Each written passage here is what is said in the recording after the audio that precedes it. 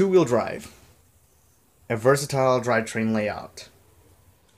In this video, I'll be showing you front-wheel drive and rear-wheel drive. Now, how can you tell if your car is front-wheel drive or rear-wheel drive? In front-wheel drive, you will see the engine will be transversely mounted this way. If your car is rear-wheel drive, your engine will face this way. Let's take a look at front-wheel drive. These are all color-coded.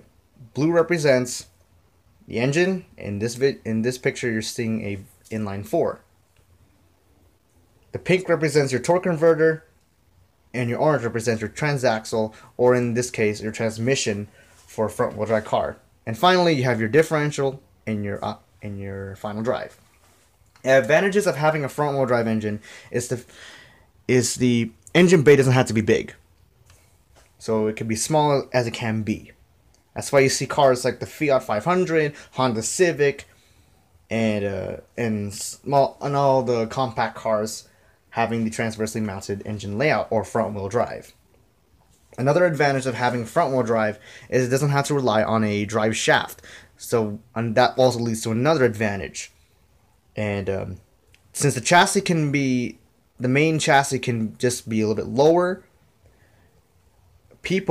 it's more spacious inside. So you as the passengers or the driver have more space inside. So when you're riding, you don't feel crammed. There's a disadvantage though on front-wheel drive layouts.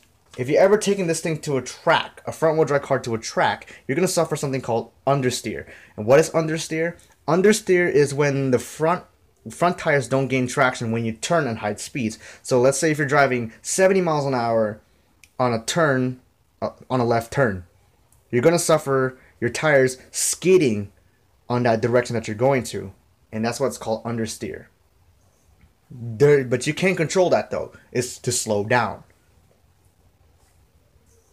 Another disadvantage is the engine layout. Since it's all the way it's on the front, it is also uneven.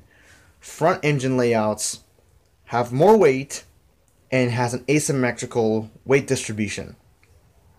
So that means you're suffering torque steer. So what is that?